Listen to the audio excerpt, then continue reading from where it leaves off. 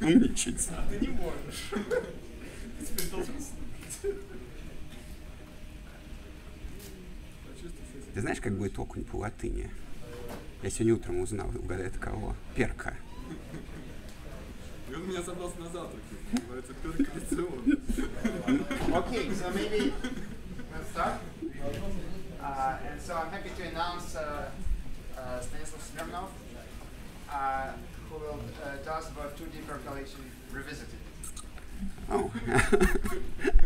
Well, thanks very much for the invitation. It's a great pleasure to be here, and it's certainly a pleasure to celebrate birthdays of some of my favorite colleagues. And I think I thought it's the first time I was somewhere for 100th birthday, but actually I realized that I was for 100th birthday of Institute Metacle Fleur. So, but Metacle Fleur, this is one person, not two. But then I actually learned that the correct name of Institute is not Institute of Metacle Fleur, but Institute of Metacle Fleurs. So it's of Metacle Fleur and his wife. So in principle, wow, you don't see it in English or in Swedish, but like in Russian, it should be Institut Metacle Fleurov. So happy birthday. Now, my small problem is that the title of the conference is Quantum Structures in Algebra and Geometry, and most of my life I've studied classical structures in analysis. But at one point I sort of started slowly drifting there, so eventually maybe I reach it, and I a bit contemplated speaking of something more quantum today, but decided instead to give a sort of an expository talk, which is of course a bit difficult because there are a few people in the room who know this subject as well as I do, and some people who know better yet. But I will just sort of try to give some expository thing about percolation in 2D and end up with some quantum connections. Now the talk will have two parts. Less quantum part and even less quantum part. So the first one is less quantum, and it's about 2D percolation, how it was before conformal field theory kicked in. So it's just a geometric model in statistical physics, and usually when people want an archetypical model in Euclidean space, they speak about the Ising model, which was introduced into serious mathematical literature in 28 by a Lens student of Ising well before percolation kicked in. And Ising model studies random coverings of the plane or any other lattice which represents spins of atoms in some lattice, and they try to align the neighbors, so you assume that that interaction decays very fast and only neighbors interact, and then you study how many white spins are versus black spins. So percolation in that sense is much easier. You just randomly cover lattice. You toss a coin, maybe a biased coin for every side or every vertex or every placket. So there are three types of models: side percolation, face or placket percolation, and bot percolation. And in a sense, side and face is the same. You just pass to a dual lattice. And of course, if you just toss a coin, then there is no sense in studying magnetization and studying how many white spins you have. You easily get the number. And now, what you study connectivity probabilities. In principle, you can also study it in the usual Ising model. I'll say a few words about this later. So you can think of it as, for example, a map of a city, say a rectangular city, in this case, Manhattan, where every piece of the road along one block is randomly closed or open, with probability p open, with probability 1 minus p closed, and you ask whether you can pass from top to bottom. It's sort of clear when p is 0, you cannot pass at all, everything is closed. When p is small, if you draw computer experience, you immediately see that you cannot pass top to bottom. And when p is large, you can. And then the interesting thing which happens, it's not totally obvious mathematically, but for a physicist it's sort of totally obvious that it should be phase transition, that you don't get a continuous change of first picture into the second, but rather there is a sharp transition at some Curie temperature, at some value Pc, that before you, with big probability, cannot pass, afterwards with high probability you can pass. And on square bond, for example, there are fairly easy arguments. We'll see them in a minute, that this critical value is 0.5. But for example, if you do the same thing on faces of square lattice or sides, well, here you actually should sort of tell, if you do it, for example, on faces like here, then what I assume here, that from a face you can pass to 4 neighbors, up, down, left, right, not across the diagonal. If you have across the diagonal, it's a different model. So here, if you do run computer experiments, you immediately see that PC is bigger than 1/2. It's about 0.59, and there are people who use some clever methods and supercomputers to calculate it up to 13 digits after the decimal, even I think 17. And it seems like this is some random transcendental number. It's not, doesn't look like any reasonable number at all. And of course, from the point of view of physics, it's not important, like we are not really interested in the value of Curie temperature in the precise value, like it would be whatever, like for iron it would be 1043 degrees Kelvin grade, and there are some zinc alloys for which it's 100 degrees Celsius, so it's some different number. You are more interested in how this phase transition comes to be. Now, one of the things you can do, you can plot the value, the probability, how it changes with speed, that there is a crossing. So you just run all the possible pictures. If it's a square 20 by 20, there are 400 sides, so there are 2 to the power 400 possible pictures. Each of them has some monomial in p times 1 minus p as a probability, and each of them either you have a crossing or you don't have a crossing. So you sum, and you get some polynomial of p as the probability of having a crossing of a given shape. Now, what happens is that if you would, for example, here the probability of crossing a square is plotted for squares, I think 10 by 10, 20 by 20, and 40 by 40, that you always get a smooth curve. It's a polynomial. It's always increasing. That's fairly clear, because the more probability to be open, then the more probability that you will be to drive through Manhattan north to south. But polynomials are of higher and higher degree, because the size changes, and the degree of the polynomial is essentially the area of the box. And turns out that they basically approximate the step function. They get closer and closer. And for physicists, it's clear. For mathematicians, it took quite some time to prove, and it was fairly technically involved. And the jump is at different values for different lattices. For example, as I said, square bond is 0.5, triangular side is 0.5. Those are theorems. And 0.5 comes from some duality. And for triangular bond, it's 2 sine pi over 18. That seems like a funny number, but actually what happens is that if you draw dual lattice to triangular lattice on bonds, then you get percolation on bonds for hexagonal lattice. And hexagonal lattice can be related to triangular by star triangle transformation. And star triangle transformation, you can check, it changes the probabilities by some cubic polynomial. So what you get here is that by duality, that the critical p should be root of some cubic polynomial. I think p cubed minus 3p plus 1 equal to 0, and it turns out that this is exactly this number. But there are some models where it's some fractional. Another theorem was that to see phase transition in this model, you needed to pass to a limit in the size of the box. But you can cheat. You can immediately build in the limit in your model. Instead of considering finite Manhattan, you consider infinite Manhattan, so infinite lattice, and you ask what is the chance that you can escape from 0? What is the probability that from 0 you can drive all the way to infinity? It's clear that for any value of p it's smaller than 1, because for any value of p there is always probability that there will be circuit of closed, there are a number of closed intersections around which don't allow you to pass. It's clear that it's increasing. It's clear that eventually it reaches 1. So what happens there, that if you draw this picture, what is the probability of reaching the size r, then it behaves much like the previous one. But in the limit for size infinity, you get that it's identically 0, and then it continuously goes up as some fractional power of p minus critical probability. So everything I said, it's theorem for those lattices, but quite a technical one, and it took like efforts of many people to do it, and those were long both technically evolved and ideologically evolved papers. Now, maybe before I say a few words about the proofs, a few words why do you have to study these problems? What we'll speak about is about critical percolation. As I said, it's kind of a very specific regime. P bigger than PC, everything you can drive almost everywhere. P smaller than PC, you cannot drive at all. Why PC is interesting if it's so rare?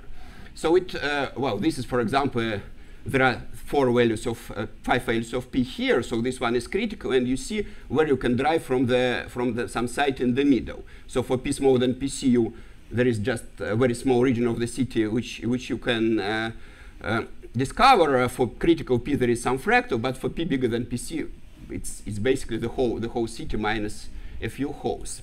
So what happens is that if you study this problem, for example, you're driving through the city, or you are burning a forest where the role of P is played by by constants like how far are trees from each other and how dry is the climate at this time of season.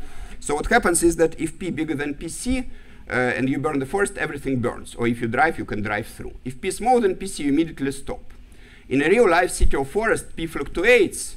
So when you drive or burn the forest, you stop at some place which is approximately PC.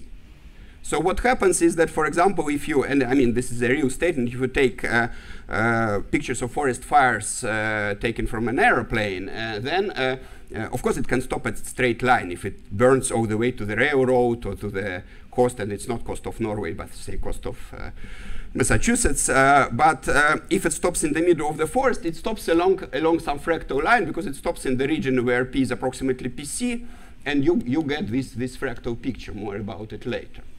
And there are many other models. It's actually interesting. The first time I see, so there was these Russians in the audience know, and I'm sure Pasha and Andrei have read this series of books. There was it was called Library of Quant magazine. It's a magazine for high school children in Russia, and it has like 50-something volumes. And there was a volume in 1982 which says Physics and Geometry of Disorder. And there is, you see the picture of forest burning, and there are, for example, here pictures from that book, which is a clusterization of goat, and again you see similar pictures. Now this is computer model of erosion, and this is a real picture of erosion where you put a drop of acid on some thin film of, I think, aluminium on the glass, and you see how it's eaten through. Now we pass back to the percolation model. So we take phase percolation in hexagonal lattice because you get nicer pictures there, and also because we can prove more theorems there. So you toss a coin for every side, and you cover it yellow or white with probability 1/2, and you think that it's a yellow rock with white holes. And you ask whether you can walk, whether your liquid can seep through white holes from top to bottom. So here you can, for example, go. So you can reach through. Well, it's a good test of your vision whether you can see the path in the second one. So actually in this one there is none. So in this model you actually see, this also, if you relate it to Ising model, it's Ising model at infinite temperature where there is no interaction between neighbors. And here you see sort of the main property which was behind the theorems I mentioned, and it's a duality property, so it's unique to a plane, and it's unique to a number of lattices in the form of self-duality. You always have duality on the plane, but some lattices are self-dual. So there is a vertical crossing in one cover if and only if there is no horizontal crossing in another cover. So there is a vertical blue crossing if and only if there is no yellow obstruction across. So this is actually related. There is a famous game of hex, which was invented by Peter Haig in Denmark and then reinvented 2 years later by John Nash in Princeton. And in Princeton Common Room, I think they still have a cardboard board which they used to play. So the game of hex, you put hexagons of 2 colors, say yellow and blue, on a board, and it's a rhombic board, and the first player wins if he has a horizontal yellow crossing, and the second wins if he has a vertical blue crossing. So this observation says that at the end of the game, exactly one player will win.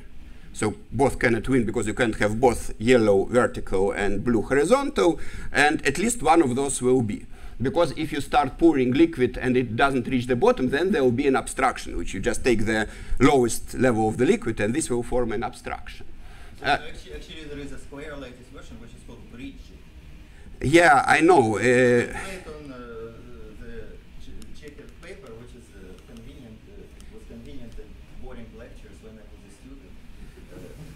So why didn't you go into percolation?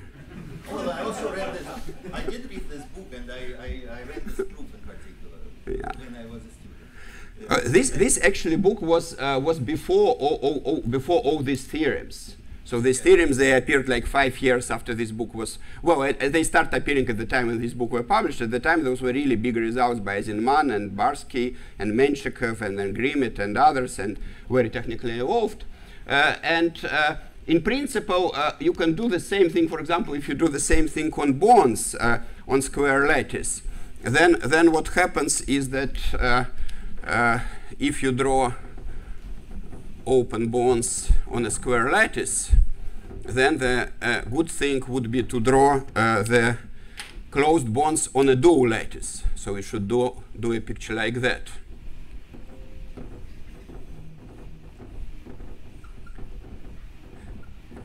So whenever, so at each place, either you draw on dual lattice blue bond or black bond on the original lattice. So thus, everything I'm going to say you can do for the square lattice and bonds, but it will be slightly more complicated because dual lattice is shifted by 1/2, so we have to be careful with accounting in some place. Okay, so where were we? So there are these things. So there is this observation that either you always have either this event or that event. So probability of this event is 1 minus probability of this event. If here the P was probability of blue cover, then probability of yellow cover is 1 minus P. Now set P to 1/2. P and 1 minus P are the same, so we get formula that probability at 1/2 is 1 minus probability at 1/2 of the same event. If you have symmetric shape, you can flip. So you get that for symmetric shape at P equal 1/2, probability is 1/2. And it's a strong indication that it should be the critical value, because you get that for some shape it's exactly this middle probability, so it should be at 1/2. Now, of course, you have to prove that for bigger P it tends to 1, for smaller P it tends to 0. And there are, so what I will do here this in 2 steps. It's quite interesting because if you look at the original papers, they are quite lengthy, and at the time, for example, that's this picture of the graph, it took, so if you, for example, open Grimmett's book on percolation, which is the main textbook reference, there are like 3 or 4 big books. There is one by Harry Kesten, there are a couple by physicists. So it takes 3 chapters and a total of 90 pages to prove this. So we'll do it in the next 10 slides. So it's actually can now be done in 10 minutes. And in some sense, maybe it's good that first difficult proofs appeared because they explain many more things. But now it's rather straightforward. And the first is that we want from this estimate that for a symmetric shape probability is 1/2, get estimates, maybe bad ones, for arbitrary shapes. So there is an easy observation that if you start with some elongated shape, then you can have much more elongated shapes in a very easy way. So for example, here there is a, so suppose we can estimate rectangle 1/2 probability of a crossing, and we want to estimate rectangle 1/4. So we cover it by a chain of rectangles 1/2, which snake through it. In this case, there are 13 of them, and probability that there is this crossing is at least the probability that each of these 13 is crossed. Because each of these 13 is crossed, they will overlap, and you get this chain. So here I use something which is almost clear. It somehow needs a proof, but we will see later why the proof is easy, is that these crossing events are positively correlated. So if this is crossed, and then you calculate for the second one probability it's crossed, it will only increase because you're already conditioned on having some blue cover, so it's only easier to cross. So it's clear, but a priori it requires a proof. And for models like Ising model, such statements there, so the Montanistic inequalities, FK inequalities, FKG inequalities, they quote for Ising models with interaction, they sometimes are difficult to prove, and for some models they're absent, but for this model, because it's local and there is no interaction, it's easy. So this basically says that if we have estimate for something which is 1/2 or even 1/1.1, we are done because we can do any shape. And if we can do any shape, some a priori estimates, then it's much easier to sort of study these crossing probabilities. But the problem is that this proof requires our shape to be non-symmetric. It requires it to be elongated in one direction. So how to go around it? So what I will just prove in 3 minutes is that if you have any shape, rectangular shape, then probability of crossing it is A, then probability of crossing twice longer shape is at least A squared over 16. So it's a very rough estimate. You can actually do better. But I only will use one lattice symmetry that you can sort of reflect with respect to vertical axis. So first we start with the probability of this crossing being A. Now what we do, we choose the lowest crossing possible. So we go to the lowest crossing. It's the same as we take dual color yellow and start from below and see where it stops. So it's the lowest. So the lowest crossing depends only on the area below it. So we can play with the area above. So you see we got this crossing, but we still have like 1 rectangle and a half to play with. Now what I do, I make a symmetric image of this, and now I have this symmetric rectangular shape, which will have either this crossing or this crossing with probability 1/2. So I use for this like butterfly type shape, vertical symmetry. So a probability of this crossing is equal to probability of this crossing, so they are both 1/2. So I get that the probability of this crossing was A, probability of adding this one is 1/2, so probability of having such crossing is A over 2. Now this crossing can land on the right side or on the top side, and probability is A over 2. So either probability of landing on the right is A over 4, or probability of landing on top is A over 4 at least, or both. So the first case is very easy. If this probability is at least A over 4, then it's at least A squared over 16 because A is smaller than 1. So we proved our theorem. Now the second case is slightly more difficult, but we again play the same game. We move it to the left upper corner. So we choose the blue crossing, which is the closest to this point. And it only depends on the area above, so we can play with this area again. And we can play with this area, and A over 4 is probability of having this, and A over 4 is probability of having a part of symmetric in the reflected hexagon. If you have both this and this, you can join them and you have a crossing. So it's at least A squared over 16. And this is really kind of a high school combinatorics, so you can explain it easier to someone in the last 2 grades of school. And it's kind of peculiar that the original proofs were much more evolved. Now, what took 90 pages after that is to prove that you have this sharpness of phase transition, which is clear for physicists. For physicists, it's clear that you always either have 0 probability of crossing, or you have probability 1 of crossing, and then there is a jump. So I will do it, and I need one definition. You say that a site is pivotal if changing it changes the event. So for example, for a crossing, being pivotal amounts to having 2 blue arms and 2 yellow arms. So for example, what happens here? There is no crossing, there is a yellow obstruction. But to this hexagon, there are 2 blue arms, and if I flip it, then I have a blue crossing. So this hexagon is called pivotal for this event, for the crossing event. And I should observe that there might be several pivotal sides. For example, in this picture, there are at least 2 pivotal sides, both the left one and the right one. If flipped, they lead to a crossing. So there is a theorem which is called Russo-Margulis rem. So Russo was mainly in percolation, and Margulis used it in a different setting. So that's Margulis, the Margulis. And it's very clear. It says that probability, if you change P, the derivative in P of probability of event is the expected number of pivotal points. And essentially it's clear because if you change P, you can do it by you increase P and you flip hexagons once in a while. So what, for example, one way you can do it, you can toss not a coin for every hexagon, but you can run a random number generator which produces number between 0 and 1 for every hexagon. So it's a more complicated model. Each hexagon state is a number between 0 and 1. And then for a given P, you say that the hexagons are blue if their number is smaller than P. And then when you increase once in a while, you pass some hexagon which has exactly the value of P, you flip it, and if it's pivotal, you gain your event. So it's a fairly clear lemma. The only thing you should check here that it's 0 probability, almost 0 probability event that 2 hexagons, they are flipped at the same time. But since they are real values, then that never happens. So this is a lemma. So for our particular case, probability, derivative of probability of crossing is expected number of such sites.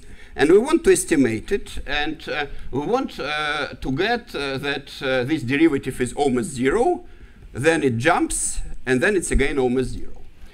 So first, to have this event, we need a horizontal yellow crossing.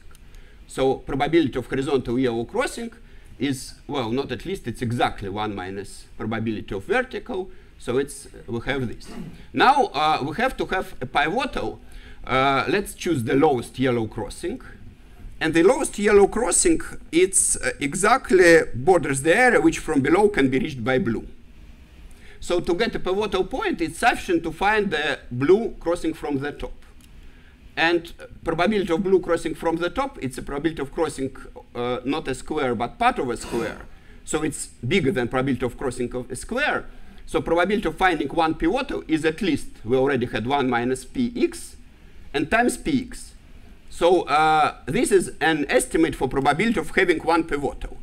And you see already it kind of signifies interesting thing, that we have 1 minus px times px. So if px is small, then this estimate is small. If px is close to 1, the estimate is also small. So basically that's the root of why our probability is very close to 0, then it jumps to 1, and then again it's very close to 1, because the estimate on its derivative will be close to 0 when it's close to 0 or when it's close to 1. So we only have to prove that in between the derivative is high. So this formula doesn't tell us that in the between derivative is high. It only tells that in between 0 and 1 the probability is at least 1 or something. But we only calculated chance of having one pivotal. We should show that there are many pivotals in between. And that I will do now. So suppose we have this pivotal. We choose again the leftmost crossing. And we can still play with this sector. So what we do a few concentric annuli here. So in this case, I decided to change them to square annuli. Or on hexagonal lattice, they should be like hexagonal type annuli. And how many annuli of the same modulus we can draw on a n by n box? Logarithm n. And what Russo-Seymour-Welsh tells us? That each of these annuli has probability at least c of having a crossing. So it's why we needed Russo-Seymour-Welsh. So we have here annuli of the same shape. So regardless of their size, we can prove by Russo-Seymour-Welsh that there is a definite bound on probability. So there is logarithmic number of them. Each has at least c probability of crossing. So we get the estimate that expected number of pivotal points at least 1 minus px times logarithm n. So we get an estimate that our function, derivative, is at least this function times 1 minus this function times a very big number logarithm n. So essentially that's what says that either function is close to 0 or it's close to 1 or it grows very fast. It doesn't have other choice. So essentially what I proved is that the graph of this function can be put inside a zigzag strip of width 1 over log n. And it's really interesting because the proof of this statement, if you look Grimmets' book, it takes 3 chapters. So it's he actually does a little bit more. He does exponential decay of correlations, but that can be deduced from this. And Hugo de Menil and Vincent Tassion, they discovered also a 3-page way to deduce it from similar arguments. Now I did 1 over log n, but in fact it's much better. It's n to some power, and in an easy way, well, okay, in 1-page way I can do any power, but in fact it's a power which in the second part of the talk one can be calculated. Now, so that's the first part, which is further away for quantum things. So there are some open questions, so we still don't know how to do models which are not self-dual. And 3-dimensional thing is very, very, very wide open. Because if you do crossing in dimension 3, then abstraction is not a crossing, but a film. So it's a kind of a surface. So the percolation model is due to a model which has some surfaces in it. At this time, of course, someone in the audience asked, can you study 4-dimensional percolation with 2-dimensional crossings, because 2 plus 2 is equal to 4? And yes, you can. There are some papers about it, but nothing really like super exciting, but there are some interesting things. Then there are many things I have not touched upon, and maybe the most closest to this thing, so so Boris Cyrilson has introduced an object which he called black noise.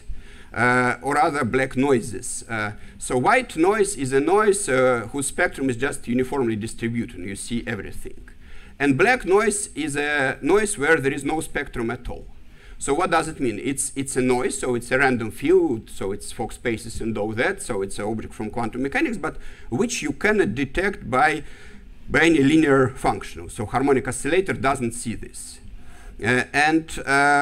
So he constructed this object on a line, and he conjectured that percolation on a plane would be such an object, which we, with Adet Schramm, proved.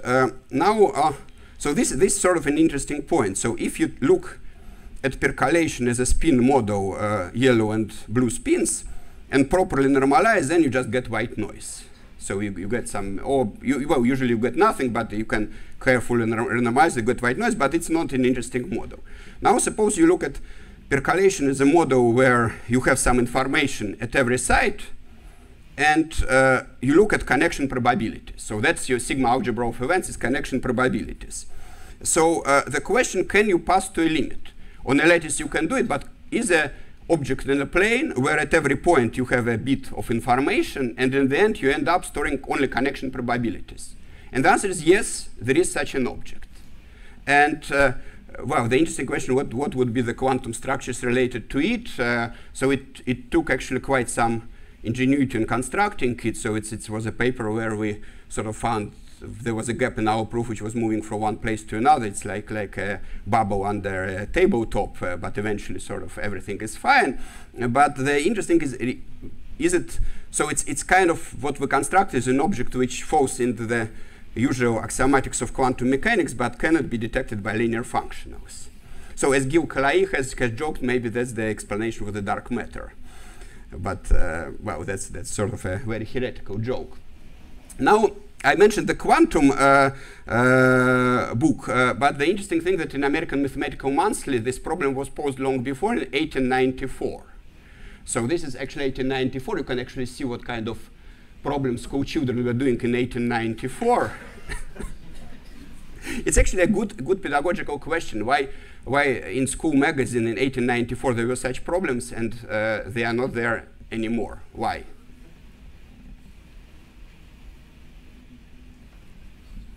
Well, okay, the answer is just what is the percentage of people in US or Russia or France who graduate from high school in 1894? It's about 10, 15, well, it depends on the country. So basically last year of high school at the time was like a first year of university, so that's the difference. Also, it was 10 years before Henri Lebesgue, so you had to do multiple integrals. You couldn't integrate with respect to area, and well, yeah, that's it. So that's the problem. So it's that you have a box of 50 by 30 of 1,500 white and black balls. Calculate the probability that there is a crossing. And then he says we start with assuming that crossing should be a straight line, not a fractal like we have seen. And then even that number they get wrong. That's actually amazing. But then the writer knows that this solution is not entirely satisfactory. And we will welcome a correct one. The integral, right? Well, you can do it if you are bored. Yeah. So now the second part is sort of close to quantum, and it's after conformal field theory. So here, essentially, well, first it started with Stuckelberg and the theory of normalization, which became theory of renormalization. And basically, so that came as an explanation why you should have some fractional dimensions in scale-free theories in physics. Basically what you do, so that's the picture, I think it's from one of Ken Wilson's or Mike Fisher's articles, that you take Ising model and then you run sort of a democracy exercise that you take districts 4 by 4 and each of them has a vote and majority wins, and you get a new lattice which is where step is changed by a factor of 4, and you lose some information. Obviously, there is no. There are some artificial models where the partition function is the same, but here, no, it's not the same, and certainly you lose degrees of freedom. That's the goal, to make models simpler. And then there is some hand-waving argument saying that you change the scale of the lattice, but you also change the Ising temperature or coefficient P in percolation, and then when you do it repeatedly, what should happen is that critical point should arise, or Curie point should arise as a fixed point of this transformation. So this is actually a picture what happens if you do the same majority thing for percolation. Obviously, majority thing for percolation doesn't work rigorously, because what can happen is that only 10% of roads in every square are open, but still they connect very well and you can pass through. And with this model, of course, if you do 10%, then you very quickly you get that everything is closed. But what happens is that strangely enough, it works fairly well that if you make an assumption that renormalizing changes the scale by a factor of 4 in the O2 or whatever, and then also changes P, you get this picture that there is a whole space of models, percolation models, or Ising models, and then there are these renormalization group flows, and then the interesting points, they arise as a fixed points of this. So everything closed and everything open, they arise as some attracting points on the borderline of this guy. And the point, the critical percolation point, it arises some saddle point in the middle.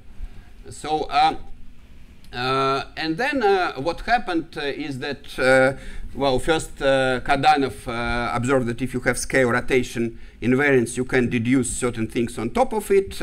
Then Polyakov postulated inversion invariance and deduced one more correlation. And then with Belavin and Zamolodchikov, he postulated full conformal invariance. And from that, they start deducing exponents, and particularly for percolation and Ising, Cardy deduced all of them. And in a sense, also mathematically, Cardy's paper is more satisfactory because he, well, it wasn't important for percolation, but it was important for Ising. He deals with the boundary conditions. And in Polyakov's paper, he is rather sloppy with that. So he just says that, well, we take part of Ising model, we map it conformally, we get part of Ising model, but that certainly should depend on what are the boundary conditions there. And that was worked out by John Cardy. Now, if you go back to the usual probability, there is one famous example of conformal invariance, so that was proved by Paul Levy. I don't think there is any paper, it's in his lecture notes of the course he gave at École Normale. And random walk, if you map it, obviously is not conformally invariant because the square lattice here is mapped to some curvilinear lattice by exponential transformation. But if you look at the places where the lattice step is small, the pictures look almost the same. So what happens is that trajectories of random walk as mesh tends to 0 tend to trajectories of Brownian motions, and the later are conformally invariant up to time change. So if you shrink, the time starts growing faster. If you stretch, it starts goes slower, but the things are the same. Now, is it related to the fact that Laplace equation in 2 dimensions is conformally? Yes. That's so. Actually, this, in a sense, it's indirectly present in the paper of Shizuo Kakutani in 40s. I think it's the time when he was expelled from United States to Japan because he was Japanese national. So at the turn of the war, he was expelled to Japan. So he worked for 5 years there, no, 5 or 6 years there. So he has a paper 1941 or 42 where he says that Brownian motion is related to harmonic function. The exit probability of Brownian motion is exactly the harmonic measure. So that's so you can do it from that way. But then there is also a proof of Paul Levy, which you can see. But it's indeed this. It's indeed relation to Laplacian. What happened is that, well, much like Kakutani did it indirectly before Paul Levy, there were physicists who were doing conformal field theory before it existed. So, for example, Nienhaus and Denis, they did conformal field theory before Belavin, Polyakov, Zamolodchikov paper because they reduced some observables for lattice models to some functionals of a free field, which is conformally invariant. So indirectly, they had that. And then they had this sort of wonderful calculation. So for example, that Hausdorff dimension of percolation cluster is 91 or 48. The Hausdorff dimension of crossing is 4/3. So what does it mean that it's 4/3? If you have box 1000 by 1000, it means that the leftmost crossing will have approximately 1000 to the power 4/3 hexagons. Now 1000 to the power 4/3 is 10,000. So you have a 1000 size box, but to cross it, you need to make 10,000 steps. It's very hard. Thus, it's very hard to trace with your naked eye because it's very, very wiggly.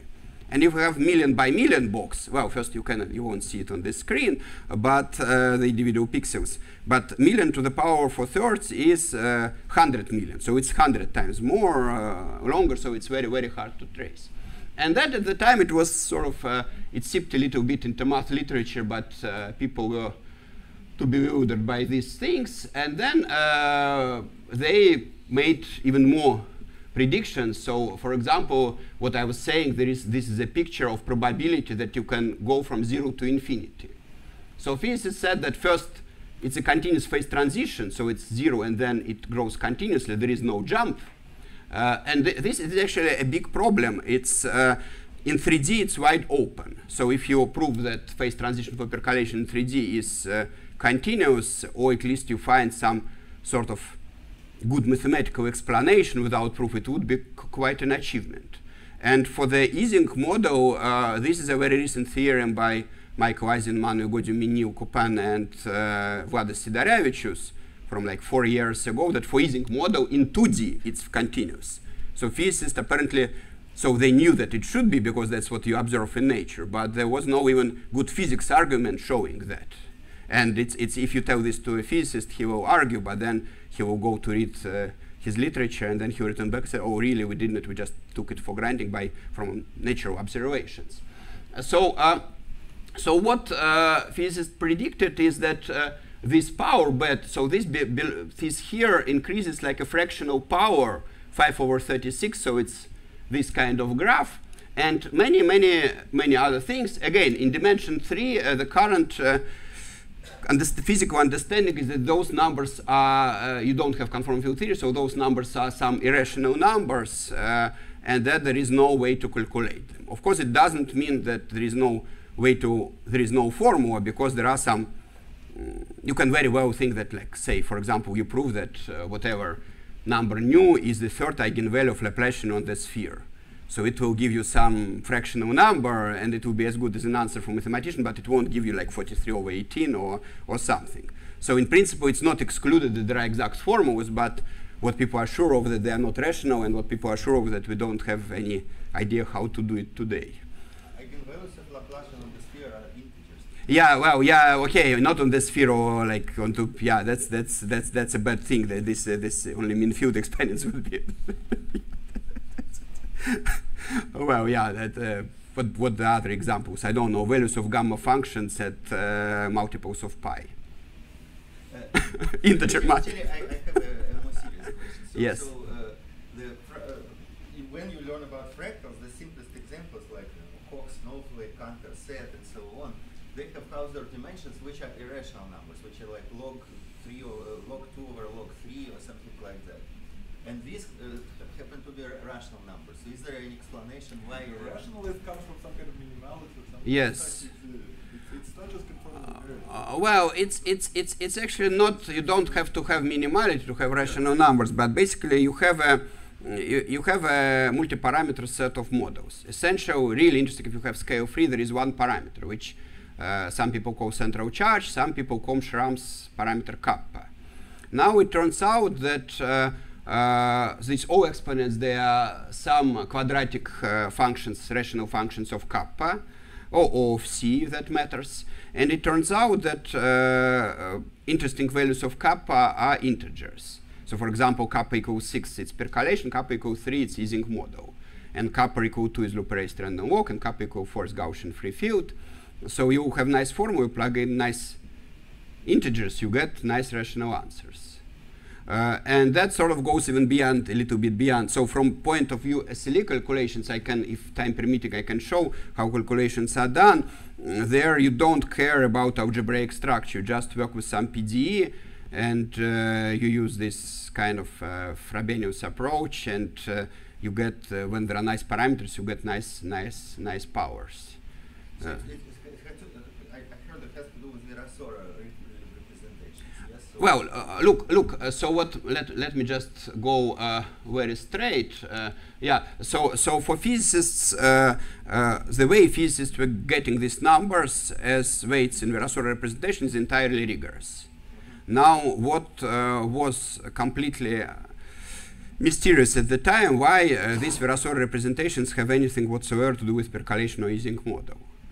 To the point that, I mean, me and my friends, I'm sure Rick also tried that you would take like physics review letters paper on 4 pages and try to split it into like 10 lemmas, which you can try to prove. And then you can't even split it in 10 steps, which you can formulate, even to that point. So it's, now I think we know better. So if we go back to old papers, physics papers, we can formulate a sequence of 5 lemmas, which all we are sure are like beyond reasonable doubt correct, but just we don't know how to prove. And in some cases we can even prove. So for Ising model, it worked out now fairly rigorously by, so we started with Clement, but then by Clement-Angler and Dimachelkak and Kostya Izyurov, they worked out it to the last details and can do much more than physicists can do. So they can figure out some exponents and some constants which were beyond the reach of the usual CFT.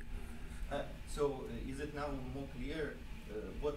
So you get some particular. So there is a hyperbola which responds to Virasoro-Verma module having a singular vector of degree 2, which is where SLE lives, right?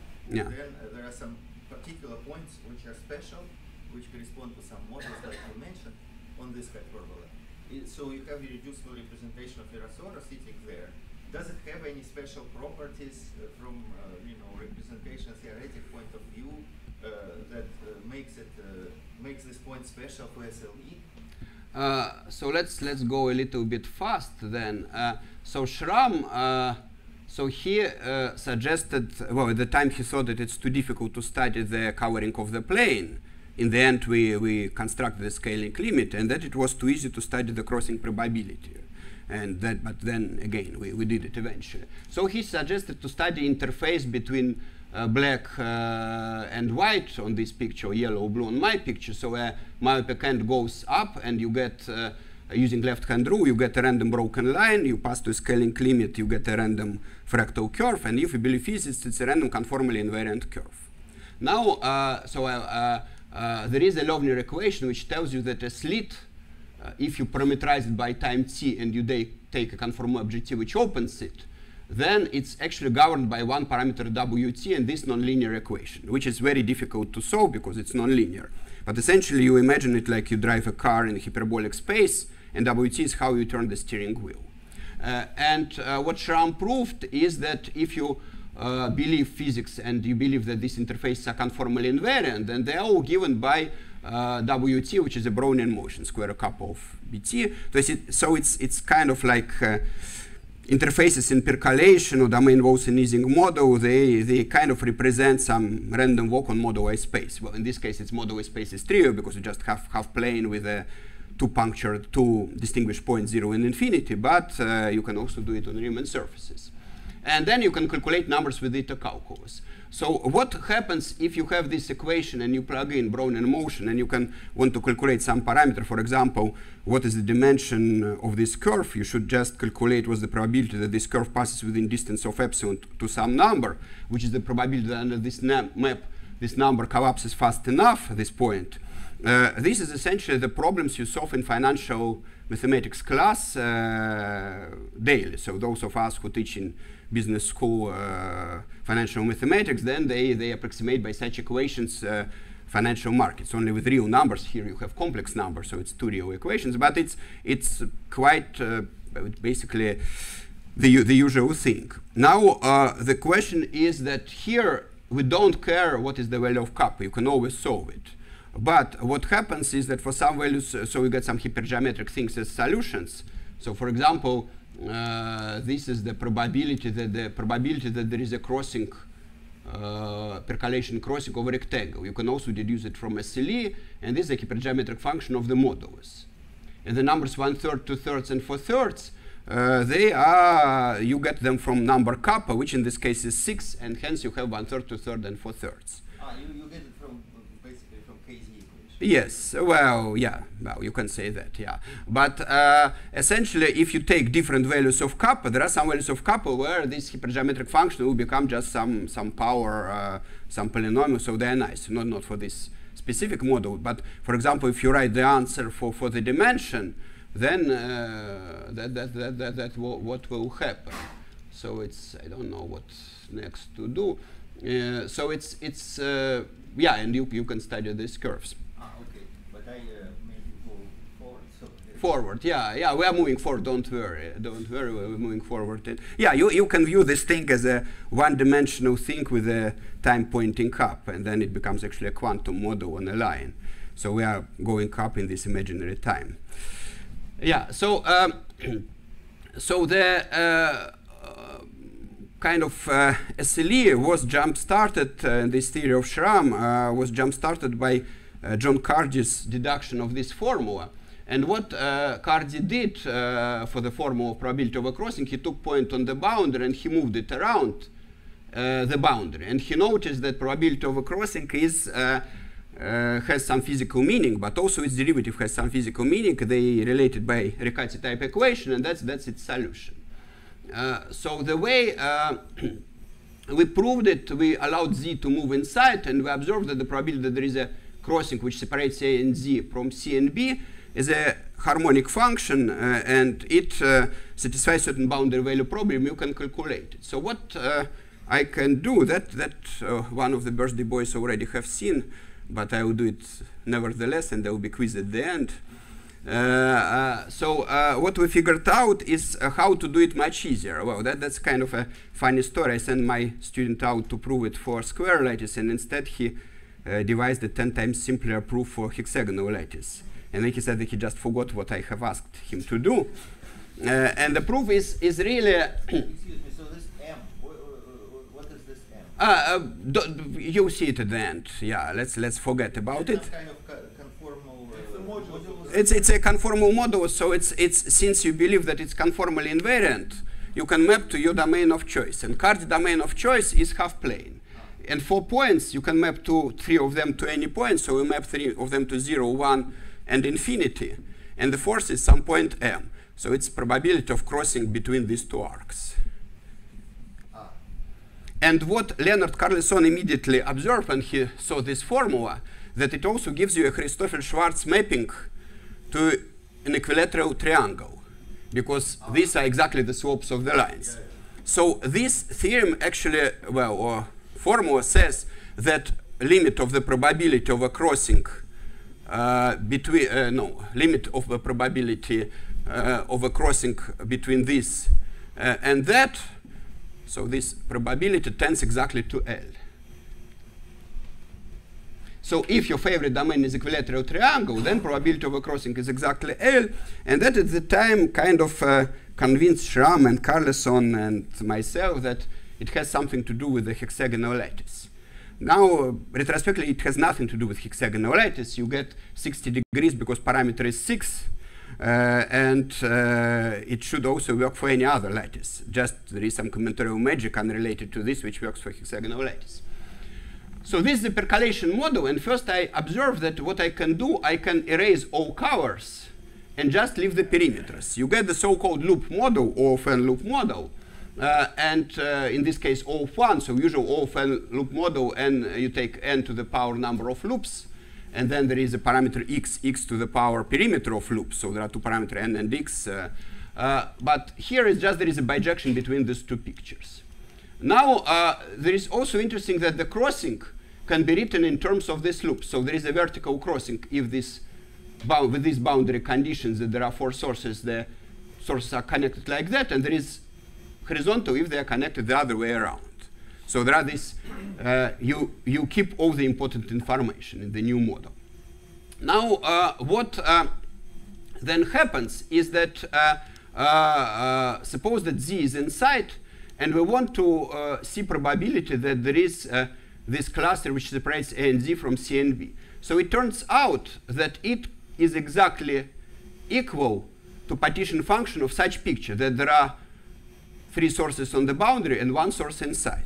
So this picture you no longer can fill with covers, because Z is a disorder operator. If you walk around it, yellow becomes blue, blue becomes yellow. But what you can do, you can fill this, well, this part you can fill with covers, and then you can play with the rest. So this is an observation which is not important for the proof, but it was kind of a motivation that number of these pictures divided by the total number of all the carrings 2 to the power area is exactly the probability that the crossing separates A and Z from C and B. So this is the picture. Now we can draw three pictures like that: A connected to Z, Z connected to C, Z connected to B. And let's denote their probabilities by functions HA, HB, and HZ. So these are the three possible functions. Now it's trivial, almost trivial, that the sum of them is equal to 1, because the sum of them is total number of all possible pictures. If you have four sources, A, C, B, and Z, there are three ways to connect them. So that means that the sum is equal to 1. So we already found something conformally invariant in percolation, because we found a harmonic function, a function which is identically 1. But that's not very good. We want some non-trivial harmonic function. And then the next way to symmetrize it is to multiply them by roots of unity. So we take these three functions HA, HB, and C, which on this slide somehow became F. No, they haven't become F yet. Let's say, yeah. So we take function F, which sum of HA, HB, and HC with coefficients 1, tau, and tau square, where tau is cube root of unity. And it turns out that this function F is a discrete analytic function. Discrete analytic in the following sense. So this is the sense. So you have a function defined on edges or on vertices, doesn't matter. If it's on edges, then you can say that it's discrete analytic if such sum is equal to 0, because such sum it's more or less like a contour integral along this blue contour, because this vector is I, this is I times cube root of unity, and this is I times another cube root of unity. So this is the contour integral multiplied by I. And a small remark: if you know this relation at every vertex and you do all these small contour integrals, and then you erase things which cancel out, then you get a big contour integral. So if for some function you have this property everywhere, then you deduce that the contour sums of these functions are equal to 0, and then you can pass to a limit. If you can pass to a limit, then this function has contour integral 0, so it is analytic. So we want to check this property for these functions of ours. So we sum these three probabilities with coefficients 1, tau, and tau squared. Now I don't want to bore you, but this is exactly the picture which shows it. So what you do, you take some point and you look at pictures where your curve from one of the boundary points leads to first neighbor. And then you can always prolong it so that it leads to second neighbor, to third neighbor. Or if there is a loop there, you can just change train tracks that it leads to first or second. So there are basically three different possibilities: that you reach neighborhood of this point, you haven't been there; you reach neighborhood of this point, and there was a cycle there; and reach neighborhood of this point, and there was a curve relating to other points there. And each of them, there are three possibilities what you can do. And if you carefully plug them into this equation, you get that in each case you get 0. So basically you use that the sum of cube roots of unity is equal to 0, and sum of squares of cube roots of unity is also equal to 0. So 1 plus tau square is 0, and 1 plus tau square, tau to the power 4 is 0. So you get that if your function has contour integrals 0, if it has a limit, then it has contour integrals of 0, so it's analytic. Why it has a limit? Well, that's false from Russo-Seymour-Welsh. You can show that some precompactness, Lipschitz, etc. Now, what are the boundary conditions? And the boundary conditions are rather funny. Suppose that Z is on the bottom arc. You can connect it to A and C and B. You can connect it to B and A and C. But you cannot connect it to C, because then A cannot be connected to B. There is a topological obstruction. So on the arc AB, in this sum, you only will have HA plus tau HB. But HA and HB and HC, they sum up to 1. So on this arc, the value of our function is a convex sum of 1 and tau. So what we get is that on this arc, our function is convex sum of 1 and tau. On the second arc, our function is convex sum of tau and tau squared. On the third arc, our function is convex sum of 1 and tau squared. So we have an analytic function in a domain which maps three arcs to 1 tau, tau squared 1. By argument principle, it's exactly the conformal map. And hence goes the Carlson, and if you map to half plane, you get your favorite hypergeometric function. So this is, it's really to the point of being shameful because it's much shorter than what we had before. And now, how it's related to quantum things? Well, it's percolation is logarithmic field theory, so it's a bit more mysterious for physicists. For Ising model, there is a very similar thing, but you have to take complex weight, so you have to have a disorder operator where you count the winding of the curve, and you take square root, so you get a fermion, and essentially the very same procedure for Ising model with complex weight. It gives you a version of Kaufman fermion or Kadanov-Cheva fermion. So this is, I think basically, this is just a proof how from it you can deduce how from it you can deduce a SLE and how you can do calculations with the SLE, but I don't have time about it to go about it. Now, what are the open questions? Do something other than hexagonal lattice. Well, do something in 3D. So 3D is wide open. So once again, Hugo and Michael Eisman, Hugo Deming, they have some beginnings of some things in 3D for the Ising, but for percolation it's really wide open. We tried very hard.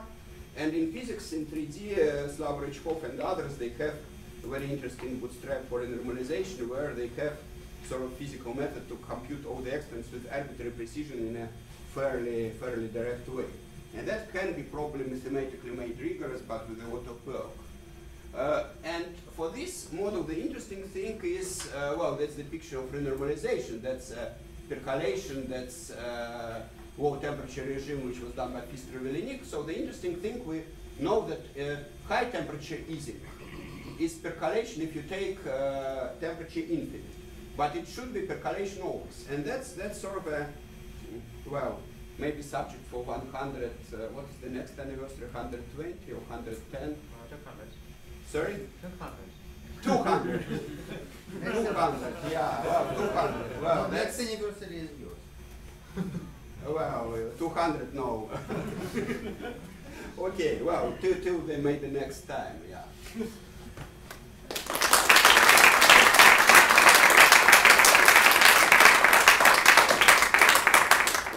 Any questions? Actually, can you summarize the answer to Pasha's question about the representation theoretic meaning of the special parameters? So he thought that it could be, if I understood him correctly. Look, how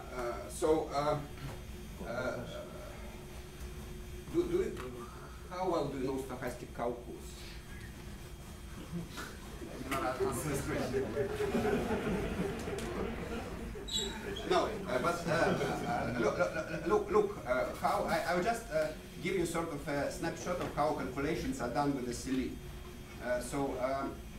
Suppose, oh, maybe I have it somewhere there. Yeah, okay, let's yeah, I will cheat. I will use this.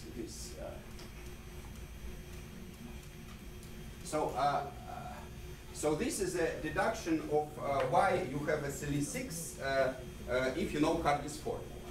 So there is a total probability formula which tells you that what you do, you start running this slit till time t. And this slit, if there is a crossing between these two arcs, like on the picture here I've drawn, then it certainly goes around the slit, because slit is yellow on one side, blue on another. So probability of having a crossing, which is given by Hardy formula for x over x minus y, it's expected value of probability of crossing there, which you open the thing by conformal invariance is probability of crossing between arcs till gt, gt is our function, and 0 gt, which you can write as a Hardy formula of this. And gt, this map, this log-linear map, has expansion at infinity, so we plug in expansion at infinity, and you get some formula which relates Hardy x over x minus y, and Hardy of x plus wt, which was the driving force. So in the end, you get Hardy of x over x minus y is equal to expectation of Hardy of this number, which you expand hypergeometric function, and you get expectation of WT, expectation of WT minus 6t squared. So since the two terms are equal, you get that this is 0 and this is 0, so you get that WT, the driving force, has is a martingale, 0 expectation of increments, and square of increment has expectation 6t, so it's a Brownian motion. So now you see how you got 6t. It's because of the Cardi formula. If there was another formula, you put another number, and it's actually very much error checking. If you get the wrong formula, then you will see that it doesn't work. And the quadratic 4, there is a quadratic thing built in. Essentially, it's built in because there is this main thing of stochastic calculus that dB square is dt. So if you have something, for example, if here some parameter increases as dB, then when you square it, then you get another dt term. So for example, if you have like AT is equal to A plus B dt plus C dB, then when you start, for example, playing at AT squared is A squared plus twice AB dt. But also you will get plus C squared dB squared. So these two things will be twice AB plus C squared dt. So this is just to say that stochastic calculus and Laplacian, it has this non-trivial nonlinearity built in, which is easiest to explain by Newton-Leibniz. And you can do this whole thing the other way around. You can start with the silly 6, where you know that this parameter is 6. And then you can plug in Cardi as an unknown function. And what you get a PDE for Cardi's function, and then you can solve it and you get hypergeometric function. So what happens for this PDE if you change parameter 6? Nothing much, you just change one coefficient. And it will be equally easy to solve it, no difference whatsoever. So what will happen at specific values is that the structure of the space of solutions will become slightly more algebraic. So all the functions will become nicer. But it's always hypergeometric, yes? Well, for this particular one is always hypergeometric. It's a conformal block. Yes, yes. Yeah, I mean, one of the ways, of course, how to do this thing. So it's you see what I draw this slit, and then I open it up. So let's draw it. So what I was doing here, so that it's easy, I draw it till time t and see expansion at infinity. But you can draw it for time epsilon and see expansion at a given point. So what you can do, you can take your half plane or a disk, you draw it for time epsilon, you sort of expand and look what happens with vector fields on the circle. So that will be Virasor and everything else. So there are, I cannot say that there are a couple of places, papers which try to bridge this gap, and they say that we explain to physicists what mathematicians are doing, what mathematicians are doing to physicists, and they end up, it's like this joke, there are two kinds of mathematicians with respect to quantum field theory, those who don't understand it and those who understand what can't explain. So it's most of these papers, well, I had to refer a couple of them, and it's usually you end up that it's not a, but well, it becomes like it ends with adding more structure to understand. But sort of there are some people who understand well. So Clement and Blair would have a better words to say, or Kalle Kittolo. So there are a few people who understand very well. I haven't seen it satisfactory, sort of really ground up, explained in a paper. But I think now it's much better understood. Yeah. Other questions? Okay, let's thank you.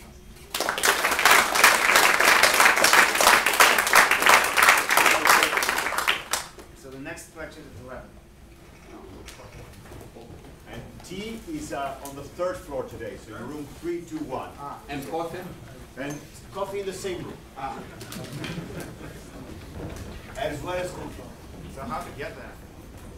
With the stairs. So the same room as yesterday?